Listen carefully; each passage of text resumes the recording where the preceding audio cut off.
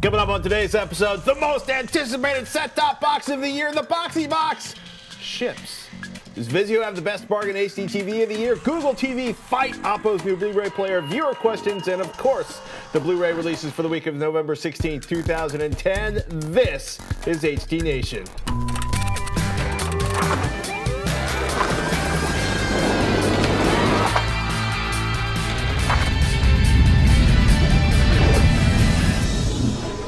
HD Nation. Today's episode is brought to you by Squarespace, Busted Tees, and Audible.com. Get a free audiobook at audiblepodcast.com/HDNation. Welcome to HD Nation. I'm Robert Heron. And I'm Patrick Norton. HD Nation is your guide to the best in HD content and the best in home theater gear, no matter what your budget is. Blu-ray, online, satellite, cable, over the air. If it's in HD, we like it. Yeah, we do. Okay, so we got to tell everybody the Boxy Box is available for purchase. We were planning on reviewing it in this episode of HD Nation. Unfortunately, the Boxy Box we were supposed to have in-house for testing is missing in action, possibly in Monaco. Should it return in time, we'll figure out a way to get the review in this episode of HD Nation. And if we did not, my apologies. I promise it will be on Techzilla and HD Nation next week. Nice. Now, I return to our regularly scheduled episode.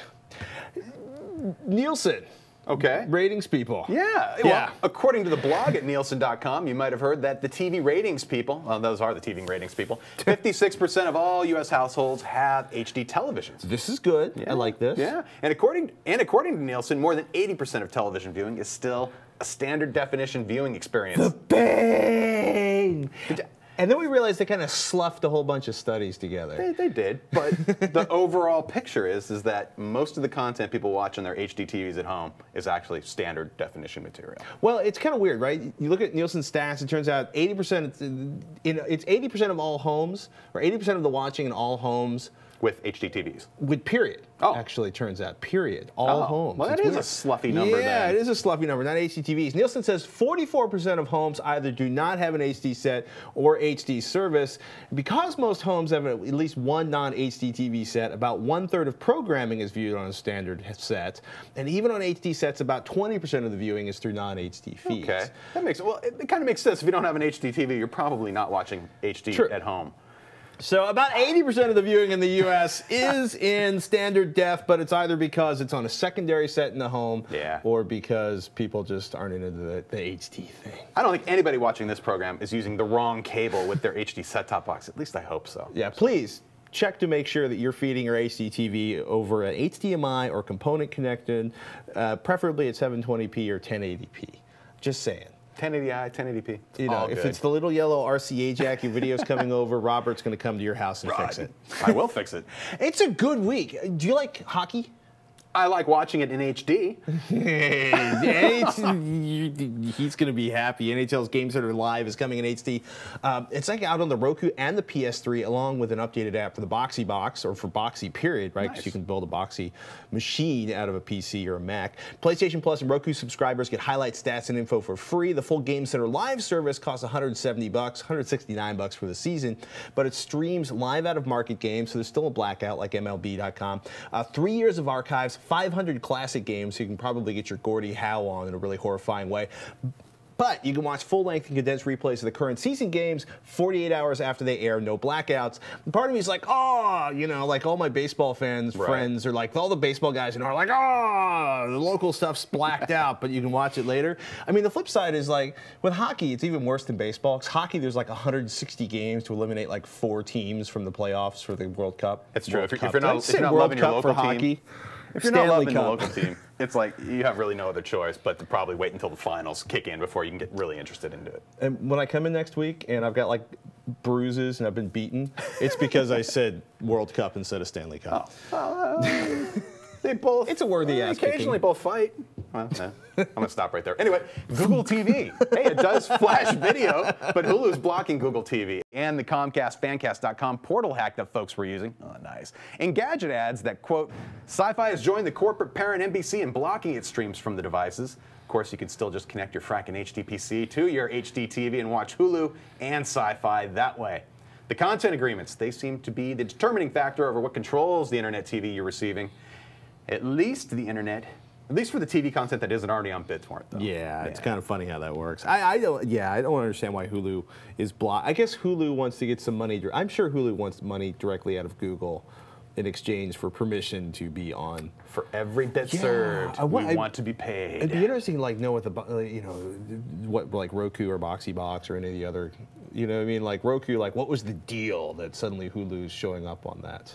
It's true. I don't know. I gotta think about that one. Hey, Oppo. A lot of you actually are fans of Oppo's Blu-ray players. They have a new Blu-ray player coming out. The much-lauded BDP83 will be replaced. Matter of fact, you can't even get the 83 anymore. Replaced by the BDP93, which adds Blu-ray 3D, dual HDMI 1.4 ports in case your receiver can't deal with the Blu-ray 3D lifestyle, Netflix and Blockbuster streaming, an eSATA port for hard drive content along with a pair of USB ports, Marvell's QDO video processing, wireless and external IR, along with RS-232 for you home automation types, true 24p processing, individual 7.1 analog audio output terminals in case the digital optical coaxial connections aren't enough for you.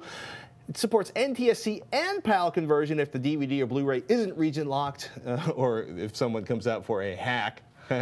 Easy and enough. My favorite quote from Oppo, quote, per pixel motion adaptive deinterlacing and advanced scaling from Marvell to make your DVDs look spiffy in 1080p. Ooh. It's per pixel motion adaptive deinterlacing is good. Is that different from other, like, that's the way it should be done. Okay, that's the way it's done. There's some hack and slash methods that produce way less good video quality, but QDO's got it right. This is quite a list of features. The tab, $499. OppoDigital.com. Basically, if you head over to OppoDigital.com, you can sign up to be notified when it's ready to ship. It's going to be a super player. What happened with the 83? Did you say they ran out of parts? They have a listing on their website that says due to the inability to receive specific parts for that unit anymore, or very limited quantities, they said we're going to abandon that and move right on to the 93. So. I got to say that it may be me, but I think the feature lifts on the 93 is much more compelling than the 83. It's just state-of-the-art everything, which is great. I'm curious to see if their 24p output will work with DVD video as well as Blu-ray video, because that stuff's all 24. Most of your movies are 24p anyway, and I'm tired of only Panasonic offering that functionality on their Blu-ray player and having to enable it manual every time. That's just annoying. Panasonic should be able to fix that. They should. I have made them aware of it. I'm going to crack the whip one more time, and then I'm just going to keep smiling about it. Oh, boy. Moving on. Let's take a moment to hear from one of our sponsors, Busted Tees. You may have noticed that Mr. Heron and I are doing something unusual today, wearing T-shirts. In case you haven't heard of Busted Tees, the guys over at College Humor set up this website as a depot for funny shirts back in 2004, and they've been putting out some of the most awesome designs you're going to find on the internet. It doesn't matter if you're into video games, movies, geography, politics, sci-fi, or just wrapping your torso with something weird, and they bring the weird at Busted Tees. Trust me, Busted Tees literally has you covered. You might have seen a busted tee or two pop up in movies like Knocked Up and shows like Scrubs. Now you can grab one to have your very own forever and ever and ever, or at least until you wear it out after sleeping in it every night with your teddy bear. Hey, and you know what? They're printed in the United States in high-quality, super soft materials in a sweatshop-free environment, so you won't be plagued with guilt when you order them, which is, always a plus.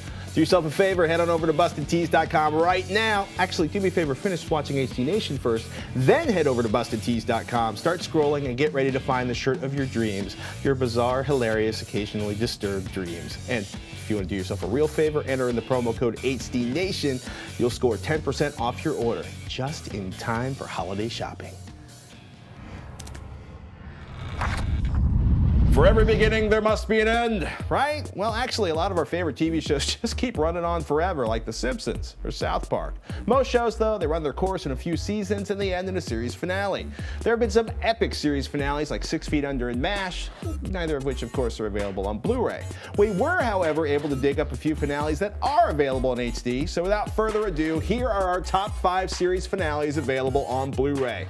First on the list, after a tumultuous argument in the office, Battlestar Galactica. Some, Serafina, might argue that the very last episode in the series might have been the worst of the entire series, but we still think that makes it better than most TV that's on the air today. This unlikely remake of a short-lived 1978 series turned out to be one of the best sci-fi TV series, well, ever, quite frankly. And if you're one of the 3 folks that hasn't seen it yet, Battlestar Galactica follows a fleet of spaceships with the last human population as they flee and fight from the robot enemies, the Cylons, and they search for a habitable planet. And Serafina will break my legs if I don't point out that the finale does wrap things up, but she feels that it just isn't the most satisfying ending ever. Which, quite frankly, how could you follow up? If you haven't seen Battlestar Galactica, go rent it now. Get it on Netflix, trust me. Please, it's good. Number 2, Serenity. But wait, you might say, that's not a TV show? Well, no, but since Joss Whedon's Firefly was shown out of order by Fox, cut short by Fox, and didn't really have a good wrap-up, thanks Fox, many consider the movie Serenity as the de facto finale for the crew of the Firefly. Starring Nathan Fillion, Summer Glau, and the rest of the Firefly's crew, this space western came out 3 years after the TV show ended, thanks to big DVD sales and the concerted efforts of Serenity's fans, the Browncoats. It allowed those involved to properly bring things to a close, and it's a great standalone movie all by itself. Good stuff, people. Enough with the sci-fi. Next on our list, The Sopranos. This epic HBO series follows a mob family in New Jersey led by Tony Soprano, played by an utterly terrifying James Gandolfini. 6 seasons and 86 episodes aired over 8 years, culminating in one of the most talked about finales ever. Some say it left you hanging, and some say that's what was so great about it. In any case, this show provided a window into some of the most interesting, complex characters ever written into television. Only the first and last seasons are available on Blu-ray so far, but hopefully we'll see the rest soon. Number 4, Lost. Starting out as a simple bunch of people stranded on a desert island after a plane crash kind of premise, this show quickly grew seriously bizarre, with polar bears, underground bunkers, and magic rivers galore. The show lasted 6 years, wrapping up with a series finale event earlier this year. All seasons are currently out on Blu-ray, either individually or in The Collection, which combines them all together along with a boatload of extras, both digital and physical. Everything from deleted scenes to an actual blacklight. Robert was absolutely enthralled with this series, as was a good chunk of the TV-watching American audience. Rome. This HBO series follows the events of the ancient Rome in the 1st century BC as seen through the eyes of 2 soldiers. The show's writers had planned out 5 or so seasons, but found out during the 2nd season they wouldn't get a 3rd. So they picked up the pace and rushed through 3 seasons worth of plot lines in half a season, finishing with the death of Mark Antony and Cleopatra. It's a shame this series didn't last any longer, but rumor has it there's a film version in the works, so keep your eyes open for that. Number 6 on our top 5 list, 24. We're stretching a bit here since the 8th and final season won't be available on Blu-ray until December 14th, and as of right now, the only season that is available is the 7th. Starring Kiefer Sutherland as that ass-kicking do-gooder Jack Bauer, each season follows Jack through a single day as he goes to some extreme measures to foil various terrorist plots. With torture scenes, chase scenes, and plots that invariably ended in doom for anyone who dared to question or doubt Jack Bauer, this show lasted an amazing 10 years, finally coming to an end earlier this year. Check it out. Hey, it's time for the new releases for November 16th, 2010. First up, The Kids Are All Right, starring Juliana Moore, Annette Bening, and Mark Ruffalo. This film tells the story of a family with 2 moms and 2 teenage kids who decide to reconnect with their sperm donor. It's funny and heartwarming, it's a sweet family movie that manages not to be too sappy, and it's definitely worth a watch. The extras are pretty light. There's a feature-length commentary with the director/co-writer, but aside from that, there are only 3 featurettes that are each between 2 to 5 minutes long. So don't buy it for the bonus features, but definitely give it a rent. Next up, Avatar, the Extended Collector's Edition. You heard about this last week from our BlueCon footage, and now it's here. Avatar was released on Blu-ray back in April without any special features, and we heard why from Cameron himself last week. Turns out they wanted to release additional footage that had been cut early in the production process, but didn't have the time to finish all of the CG in time for the first release. Unfortunately, we still don't have word on a 3D release of the movie, but this one's loaded with extras. We're talking 45 minutes of deleted scenes, a feature-length documentary on the making of the film, James Cameron's visit to the Amazon rainforest, on-set footage of the filming of the performance capture process, and much more. You can even choose to watch the film with a, quote, family-friendly audio track, which Cameron explained was the result of his own young kids picking up objectionable language as they watched the movie. You also get a copy of the Avatar script and screenplay, lyrics from the songs of Avatar, something called Pandorapedia, and much more. So if you're at all interested in finding out how they made this epic, or just want more Pandora, you'll love all the stuff they crammed on this set. Also released this week, The World at War. This 26-episode World War II epic documentary originally aired in the UK in the 70s and is narrated by Laurence Olivier. As this was made a mere 30 years after the war, the filmmakers were able to get access to veterans and witnesses and capture some amazing interviews with those actually involved in the action. It totals 22.5 hours, and if that wasn't enough, you'll also get 10 hours of special features, including the creator Jeremy Isaacs as he explains the restoration process. The series was originally produced in a 4:3 aspect ratio, but for this release, it's been converted to 16:9 using the pan and scan method, which is usually a bad sign, so if that's a deal breaker for you, you can pick up the DVD release, which has the original aspect ratio.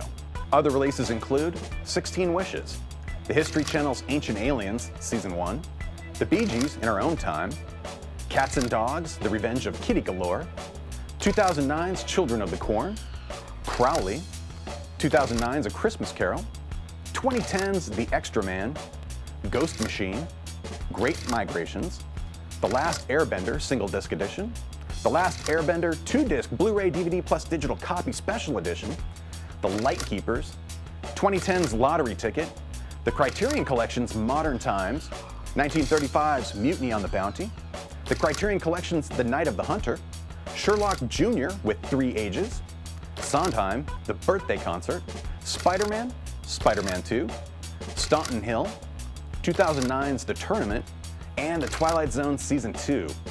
We're also seeing a slew of 3D releases this week, so if you've been holding off on buying a 3D TV for lack of content, you may want to reconsider.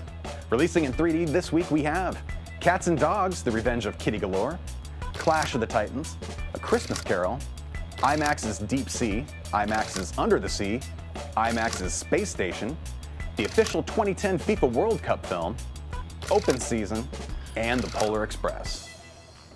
Hey, it's time to thank one of the sponsors of today's show, Audible. Audible.com is the leading provider of downloadable digital audiobooks and spoken word entertainment.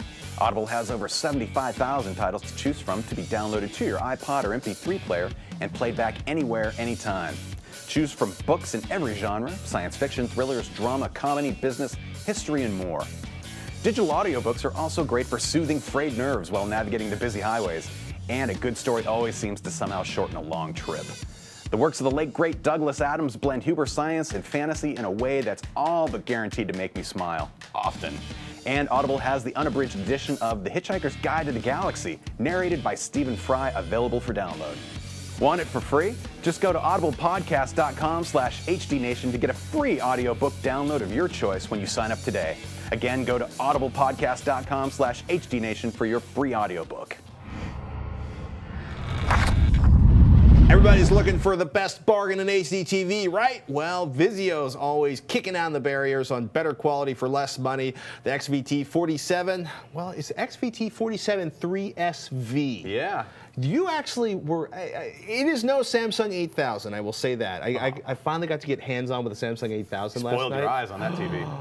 Oh my goodness. I think that's probably the best TV Samsung did this year. It's also 2,000 on the street. For which size? 46 inch. Oh, okay. So, well, for $1,300, this Vizio XVT series is their latest XVT panel, 47-inch screen, 1080p resolution. We gave a preview of this earlier. We did the unboxing, but we're finished with all the testing and everything.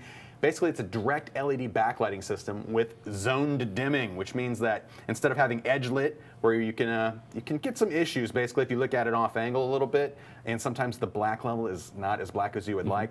This has local dimming with direct lit LED system, so basically you can make it look really contrasty, and it also reduces energy consumption at the same time.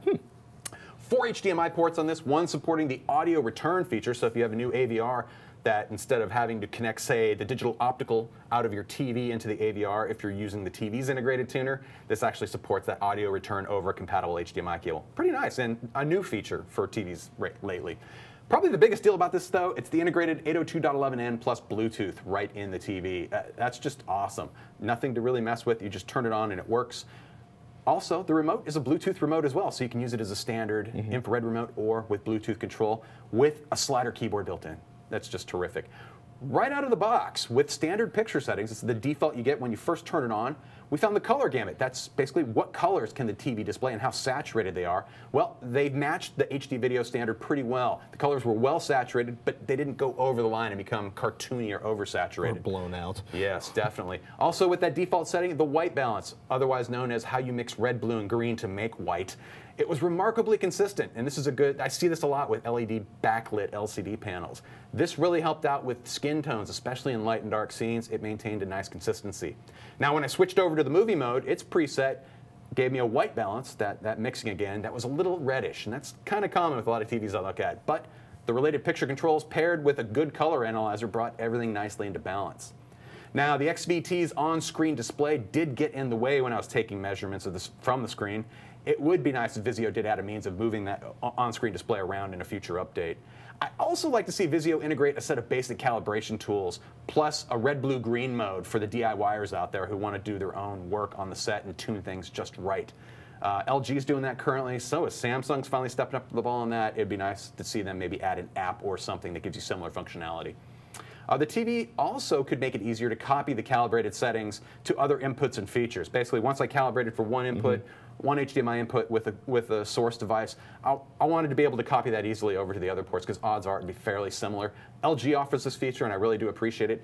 I really wanted it for the TV's integrated support for Netflix because as soon as I switched over to watching Netflix instant streaming, I noticed my calibrated settings were all out the window, and I basically had to do my own manual copy, and then everything was great. On the video processing front, the XVT did a superb job of deinterlacing 1080i video sources. That's the kind of stuff you get from your HD content from your cable or satellite provider. Most of it's in 1080i. I didn't see any jagged lines or other artifacts that are related to deinterlacing video. And I threw a lot of challenging content at this, and it passed cleanly, and I was really impressed with that. Solid video processing. Now the viewing experience. Front and center, the XVT's zoned dimming makes for impressively dark black levels. The TV essentially shuts off when it's displaying black, so black is pretty dark. However, you will see some halos, though, if you have a smallish bright spot on an otherwise dark background. It was really noticeable if I ever brought the Windows cursor over onto the screen, because suddenly the cursor would light up, and then around it you'd see a nice halo where all the LEDs were kicking on nearby. And that's common though with most LED, basically backlit LED panels, right? They can get some really good darks, but any sort of bright light or the flashlight from the Matrix will kind of pop and have a halo around it. Or one LED or one cluster of LEDs is actually hitting a bunch of pixels, so you don't have per pixel lighting yet, at least. That might be coming up in the future, but that's why you end up with that halo effect around there, because it's not quite perfect, but better than TVs that don't have it. Right. Bottom line, you will really be hard-pressed to find a similar LED television that incorporates as many integrated features as the 473SV for a lower price point. Now, if you don't want or need Wi-Fi, Bluetooth, and Internet apps in your television, this probably isn't the TV for you, and you can save some coin by going with a more traditional flat panel. But this is a pretty good, I mean, you know, for 47 inches, $1,300, impressive picture experience, probably beat only by the Panasonic and the Samsung 8000. Totally. The VT25. But those are much more expensive options, too. Almost twice as much. Almost, but they have really stocked the kitchen sink, literally, in terms of all the features I'd want for connectivity, being able to, the TV to update itself, the control systems, having a Bluetooth remote, have that to be able to even connect to your phone. If you have a smartphone with Bluetooth built in, which a lot of people do nowadays. So suddenly your cell phone will show up playing through your HDTV. Totally. Or you can even use some direct control apps. Beware. Yeah, there's some control apps out there, too, to turn your phone into a remote for various projects, too. But I just got to say, this is one of the best sets I've seen out of Vizio since they've started this, and their transition to LED is really showing an improvement across the board in their picture quality. And this is a technically great set. Cool. Yeah, I like it. Should be on your short list for the holiday shopping, people. Right now, time for a message from one of our sponsors, Squarespace.com. Look, you got a website? You should be checking out Squarespace.com. Squarespace offers users a flexible solution. If you're looking to create a blog, a personal portfolio, any kind of website, Squarespace can give you the tools you need to make an amazing website. And it doesn't matter if you can't code. They've got simple, easy drag and drop tools that'll help you create a high-end, complex website without spending a lot of cash. And you don't have to worry if you have any questions or issues. Squarespace, unlike some sites, offers 24/7 support to every user. Squarespace also has a pretty slick iPhone app. They recently updated it with some nifty features like full HTML blog editing on the go and comment moderation. And you can get push notifications to your iPhone. That'll let you know when there's new comments. Then you can go in and mark existing comments as spam, reply to your comments, quite a bit more, all from inside your iPhone.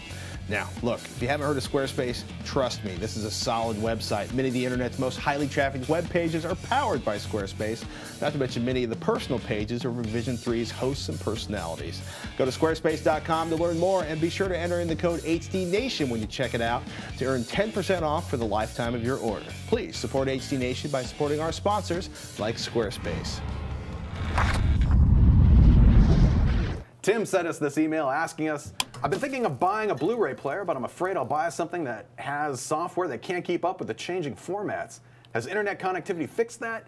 Would you do a shootout of your top 3 player picks for, say, $150 or under $150 and over $150? Signed, Tim. We should point out that the formats don't really change. It's the security that changes. That gets updated regularly. Right. So, and if you've come across a new disc suddenly that is incompatible, your best bet is to do a firmware update. So, That basically, I don't care how much you're going to spend. I would suggest going with a manufacturer that provides ongoing support for its products.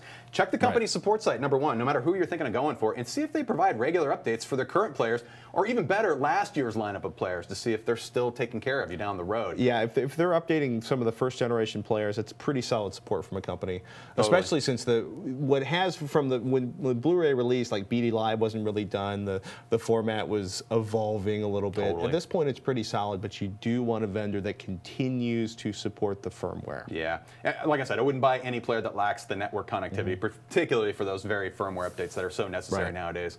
Now, for under 150 bucks, a couple that just hit me in the face and said, you know what, these look great. LG's BD550, that includes Vudu, Netflix, and Cinema Now, so if you're into streaming video, there's a lot there. And it also handles your DLNA support, so if you got files on your network or you want to plug some stuff in, it'll do a lot of decoding of a variety of file formats out there too.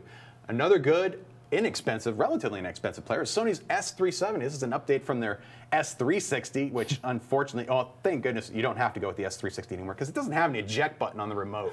I own that one. Okay. People think I'm insane, but if it's a minor quirk. If you don't have an eject button on the remote, then you have to walk all the way to the machine to eject your disc and put in the next disc instead of having to the throw tray stuff out at it there. until the disc comes. Oh, no. But anyway, the 370 fixes that. It also includes streaming services like Netflix, Amazon Video on Demand, and Pandora. Nice. For 150 bucks or more, get a PlayStation 3. But I would say, I would just say you're going to have your best support down the road. Not the panty, not the. If you're going to spend over 150 bucks, well, yeah, if you have specific audio needs, you know what? I'll cover that with my last suggestion. If you collect, say, super audio CDs, SACD or DVD-A discs, then perhaps, and you have maybe something like analog output needs, be it audio or video, a universal player like the now discontinued Oppo BD83 or the upcoming 93 model is worth your consideration. That's really the one time I'll push somebody toward a higher end player like something from Oppo where they have support for those higher end audio formats, because most disc players won't support either of those. What about like the $3,000 Blu-ray players that are out there? If you want one. if you get one of those, you're basically I was looking at HDMI cables the other day, and there were 3 grades of them, and the only difference between all of them was how much silver content was in the shielding around it. How much silver would you like on your cable, sir? We'll up the price accordingly. I'm just like, does it make anything look better? No. So save your money. I don't. Just thought I'd bring that out. I don't. If you want a $3,000 player, I will find one for you, but let it go. Chris wrote in, I'm in the market for a new TV, something higher end, around 50 inches, for everything from cable, streaming, DVDs, and Blu-ray, and console gaming and PC gaming. I'm undecided on LED versus plasma, but may go with LED for energy consumption reasons. I'm also undecided about buying a current year model or last year's model. If the next 2 months are the best time to buy a new TV, I'll get a current model, but if next year's models will be that much better for a decent price, I don't mind waiting until the spring to buy one. Chris in New York. Ooh, pull out the crystal ball. Well, yeah. In general, for the power consumption issue you mentioned, yes, plasmas do consume more electricity than LCDs, especially if you use a plasma TV's vivid picture preset to produce an ultra bright, punchy picture. And to get a suntan while you're watching HDTV. If you're trying to pull a lot of light from get a plasma to push out a lot of light, you're going to end up jacking up your power consumption to extreme levels compared to an LCD panel. That said, the latest generations of plasma panels are pretty much at the same or advanced Energy Star, basically are passing the same Energy Star requirements that LEDs are. So out of the box. There's not a huge, there's not a huge gulf between plasma and LED electrical consumption. Totally. And like Listen said, unless you're looking for just straight light output and you start trying to max out the performance of a plasma panel, suddenly the plasma is running at 500 watts, where the LCD panel might be running at, say, half that. That's, that can be a lot of juice. However, next year's models will be introduced in a couple of months when we're at CES, the 2011 Consumer Electronics Show that'll be hosted in Las Vegas, as it always is. However, the TVs we see there, especially the larger premium models you're interested in, those 2011 models won't be out in the stores for another 9 months or so after we get to preview them at CES. So, you know what? You either save up your cash until next spring and get the newer technology, or track the prices on this year's gear and pull the trigger when the numbers look good. I wouldn't be looking at anything from last year, because odds are, if you're finding that still in retail channels, that might be some secondary seller who had like 6 of them, and you'll never see or be able to support that TV again unless you can get support from the manufacturer. So. Yeah, I mean, you keep fairly current, unless you're buying it used or getting a ridiculously low price. Totally. You got to draw your line in the sand at some point and just say, this is where I'm going to settle for. Do I see anything that's going to be incredible, just would prevent me from waiting yet another year for a TV? Probably not. Not if you're right on the verge of it. But if you can wait, you're always going to get it. One last question before we go. Rick writes in, now that the PS3 is 3D ready, I was hoping to jump on the bandwagon. There are a number of LED and LCD-based 3D HD TVs out there, but what about projectors?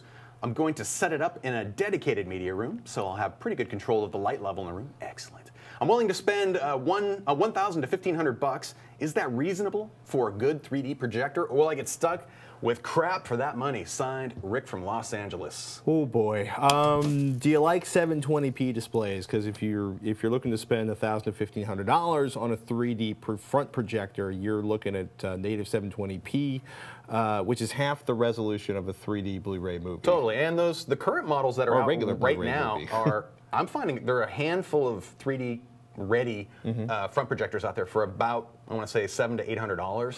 So the price point's there. However, one problem is that most of these 720p 3D front projectors are not compatible with most 3D Blu-ray players. They are literally designed to work with some PC game consoles. That might not even be true, actually. Or PC graphics cards that can output 120 hertz video signal. That's mostly what these are for. And that requires you to basically have a home theater PC with compatible 3D player software or games that support 3D and a graphics and driver package that supports that projector. Anyway. At the 2011 CES coming up in a couple months, or actually in a month, wow, no, 2 months. 6 weeks. 6 weeks. We're expecting to see a lot more in this space for 3D front projectors, hopefully some sporting native 1080p resolution, and hopefully improved compatibility with set-top players for Blu-ray support. Right. Well, I mean, in terms of Blu-ray support, right, it's not hard to get good 1080p two-dimensional playback. I mean, totally.